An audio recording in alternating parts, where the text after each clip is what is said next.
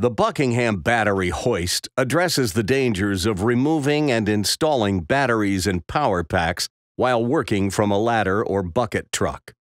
When you combine the weight of the battery and the person, this has the potential to overload the weight capacity of the ladder or bucket platform.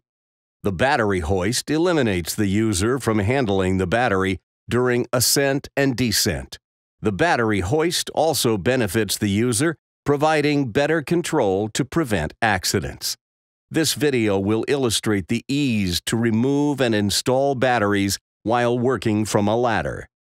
The Buckingham Battery Hoist includes the mounting winch bracket, 1-inch web sling, rope tensioner, battery clamp, and an extra-long ladder lock system, all conveniently packed in the Buck carry bag. Buckingham recommends using the Buck ladder tether, otherwise known as the BLT, in conjunction with the battery hoist. The BLT is a ladder-mounted lifeline system that incorporates a mobile fall arrestor, MFA, which allows 100% fall protection for the user while ascending and descending. Buckingham also recommends using the breakaway handline hook and handline assembly. The following are the basic steps to provide the user a safe operation while working from a ladder. Install the Buckingham ladder lock to latch the ladder to the pole.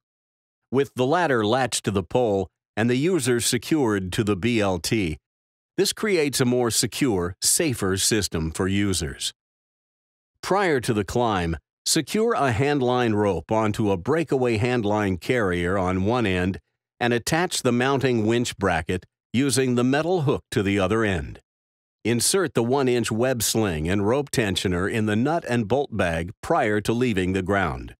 If using the BLT, test to ensure the cam on the mobile fall arrestor, MFA, operates properly prior to use by gliding the MFA upward about a foot and then give it a quick jerk to ensure it locks onto the rope.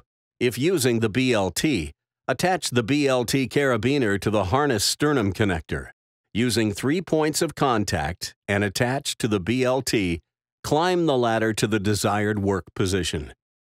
When at the desired height, secure the work positioning strap around the rails and rungs following your employer's work practice. Once secured by both the BLT and work position strap, open and secure the cabinet door, then lift the mounting winch bracket using the hand line. Place the mounting winch bracket onto the edge of the cabinet, ensuring that the hook at the end of the bracket captures the inside of the cabinet door opening. With the mounting winch bracket on top of the cabinet, secure the rope tensioner around the pole about 6 inches above the top of the cabinet. With the rope tensioner around the pole, place the hook into the mounting winch bracket designated I.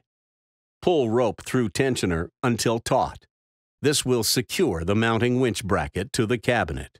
Wrap the 1-inch web sling around the pole, passing the working end of strap through the sewn I to securely fasten around the pole.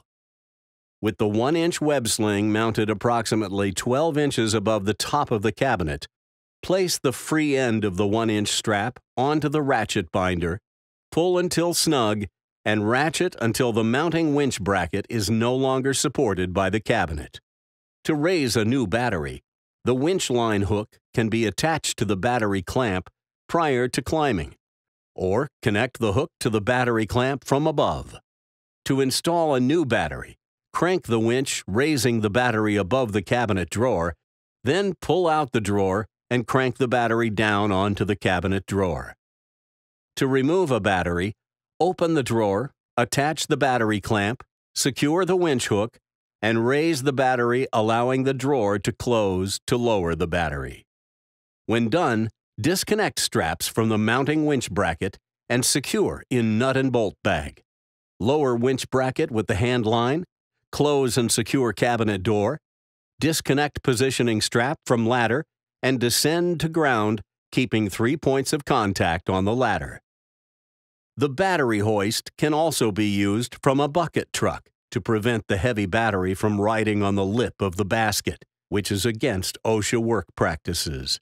Should this operation be done from a bucket truck instead of climbing a ladder, the procedures are very similar, and the user can perform all functions from the basket.